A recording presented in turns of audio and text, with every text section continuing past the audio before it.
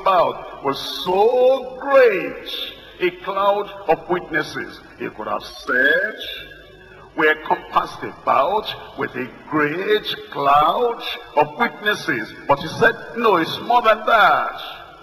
We're compassed about with so great a cloud of witnesses. As he looks at chapter 11 of Hebrews, so great a cloud of witnesses. Let us lay aside every weight and the sin which does so easily beset us. The sin which besets us, that's normal. The sin which easily besets us, that's a little bit above normal. But the sin which so easily besets us, he puts the word so, for us to be more careful, for us to be more diligent, for us to be more sincere, for us to be more dedicated unto the Lord. Let's come back now to Matthew chapter 5. You will never forget that little word, so. The Lord Jesus Christ was teaching his people. And he said, let your light so shine before men, not behind men. You know, there are some people, they say, you know, they will never tell how good I am, because I never do my sin before them, but I do my sin behind them. They don't know how righteous I am. You know why? I never demonstrate my righteousness before them. I demonstrate my righteousness behind them. Jesus said, no. If you have it, leave it out and let it be before men. If you are faithful, not behind us, before us, in our presence. If you are gentle, not behind us, before us, in our presence. If you appreciate the doctrine, the teaching, and you're willing to live by it, live by it here, while we're here together, before us, not behind us. So we can praise God for you. So your teacher, your pastor can say, praise the Lord. These people, they are the light. They have accepted the word. They are living by the word. Live that life out before us here. Don't say, I will go and live the life at home, behind men. No. Let your light so shine before men, that they may see. Let us see the faithfulness, the obedience, the righteousness, the holiness, the dedication, and the consecration. Let us see, that they may see your good works and glorify your Father who is in heaven. We divide the message to 3 parts. Number 1, living for Christ before men for God's glory. Living for Christ before men for God's glory. And then number 2 is laboring in Christ's ministry for God's glory. Laboring in Christ's ministry for God's glory. Number 3, likeness to Christ's model of glorifying God. Come back to number 1. Living for Christ before men. Come back to Matthew chapter 5. Matthew chapter 5 verse 16. Let your light so shine before men. This words before men. That's what we're looking at. Living for Christ before men for God's glory. We need to balance it up here. Before men. The Pharisees, they were guilty of emphasizing before men only, not before God, before men. And it made them to demonstrate it. It was for show. It was for the praise of men, before men, and they concentrated on that. They never thought about God. They only did it before men, and Jesus condemned that. Matthew chapter 6, verse 1. In Matthew chapter 6, verse 1, take heed that ye do not your alms before men. That's the balance. That's the balance. Take heed that your concentration is not just to have the praise of men, the appreciation of men before men. Take heed that ye do not your alms before men, to be seen of them. Otherwise, ye have no reward of your Father which is in heaven. And look at Luke chapter 16. Luke chapter 16. This was the error of the Pharisees. The only thing they wanted was for people to see. When the people were not there, they won't do anything good. When the people were there, then they get up and they do something to have the praise of men. That's bad. That has no recognition in heaven. Luke chapter 16, verse 15. And he said unto them, ye are they which justify yourselves before men. That was their problem. Ye are they which justify yourselves before men, but God knoweth your hearts. For that which is highly esteemed among men is abomination in the sight of God. If you concentrate only on making men see what you do, wanting the appreciation of men, and wanting the praise of men, you'll be like a Pharisee. If you do not think about God first, and say, I'm offering this to God, I'm doing this before God, I'm not doing it behind men, I'm doing it before men, but I'm doing it also before God. We're told in Matthew chapter 23, Matthew chapter 23, we're reading from verse 25 and verse 26.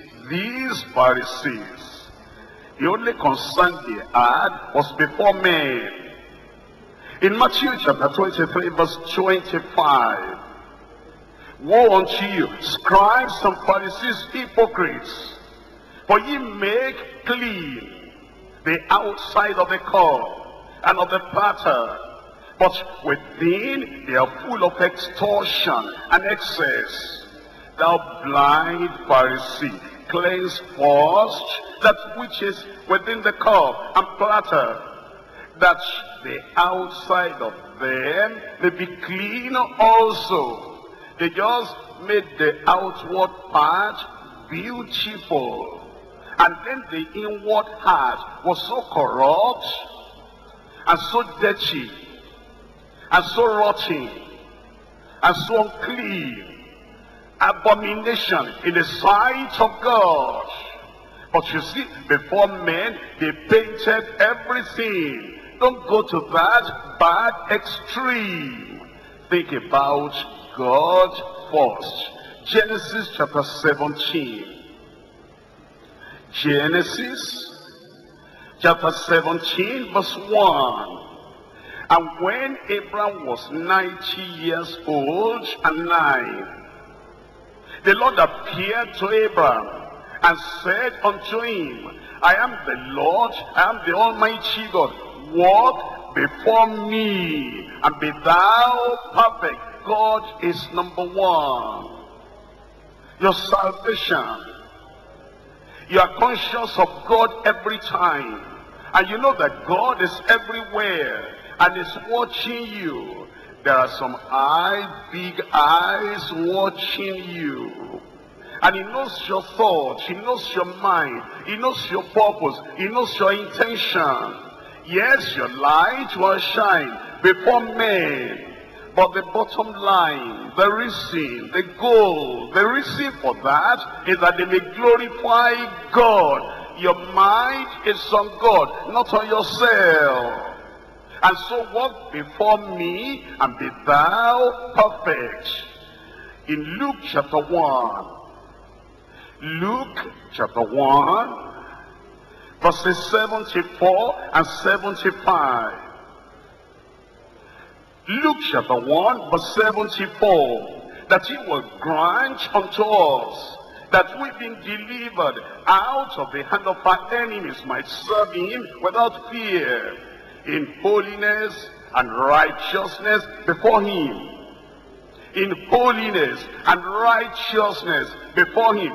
That is the first thing, the priority of a real child of God. Yes, your light will shine before men. But are you shining before the Almighty God? Because if it is limited to just show, and you are just doing it so that men may see, that's a Pharisee. But if you offer it to the Almighty God first, and then you are living in holiness and righteousness before God all the days of your life, then you can now shine before men. In Ephesians chapter 1, Ephesians chapter 1, I'm reading from verse 4. Ephesians chapter 1, verse 4. According as he has chosen us in him before the foundation of the world, that we should be holy and without blame before him. Before him. That we should be holy and without blame before him in love. Our concentration is on God. Our focus is on God. The desire of our heart is to say, Lord, I thank you for my salvation. I thank you for the forgiveness you have given me. And to show my gratitude before you, I'm going to live a life that pleases you. And then the corollary, the consequence of that, since you are not living in isolation, and you are living in the community, it will be before men, but first of all, before the Almighty God. In Acts of the Apostles, chapter 23, Acts chapter 23, I'm reading from verse 1. And Paul, earnestly beholding the council, said, Men and brethren, I have lived in all good conscience before God, before the Almighty God, before his all-seeing eyes. I have lived in all good conscience before God until this day.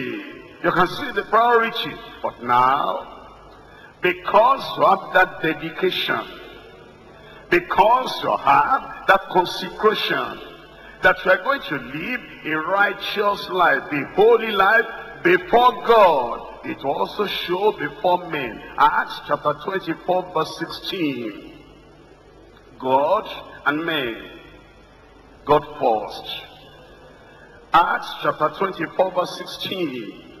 Herein do I exercise myself to have always a conscience void of offense toward God, number one. He is always number one. He has to be in the first place. To have a conscience void of offense toward God and toward men. Now that you live a righteous life before God, then it also appears before men. Daniel chapter 6. In Daniel chapter 6, we're reading from verse 22. Daniel chapter 6, verse 22. My God has sent his angel and has shut the lions' mouths, that they have not hurt me, for as much as before him. Number one. For as much as before him, before God, innocency was found in me, and also before thee, O king, have I done no hurt. Before him, before God, number one, and then before thee, a man, O king, I have not done any evil. Let your light so shine, number one, before God. Let God see the reality, the genuineness, and the depth of that holiness that you profess, that you possess before the Almighty God. And then after that, before men, let your light so shine before men. This is the balance of each all. And then they will glorify God who is in heaven. We're looking at 1 Peter chapter 2. 1 Peter chapter 2, verse 12. In 1 Peter chapter 2, verse 12, having your conversation honest among the Gentiles, that whereas they speak against you as evildoers, they may by your good works, which they shall behold, by your good works, which they shall see, by your good works, which they shall observe, by your good works, which they shall behold, glorify God in the day of visitation. That's the reason you have those good words. Let your light so shine before men, not behind men, that they may see your good works, and then they will glorify your Father. They will not glorify you. They will not praise just you. They will not just say, we appreciate you. They will glorify your Father.